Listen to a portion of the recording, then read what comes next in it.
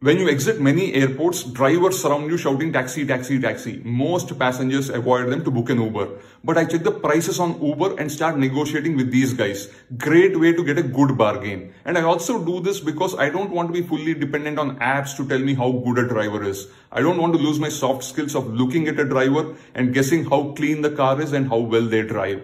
You guys judge a driver based on the number of stars next to their name. I judge a driver based on the number of gutka stains next to them. And one secret about these guys, they're all not professional cabbies. Most of them are domestic or office drivers who came to the airport to drop their sir or madam. And on the return journey, pick up a passenger to earn some extra money. So if you are lucky, instead of the typical Indica or Swift, you could go home in a Fortuner or could get kidnapped in a Qualis. But then hey, you win some, you lose some. My advice to all you rich guys, please pay your drivers well. Otherwise, Sai Kiran could be sitting in your Skoda.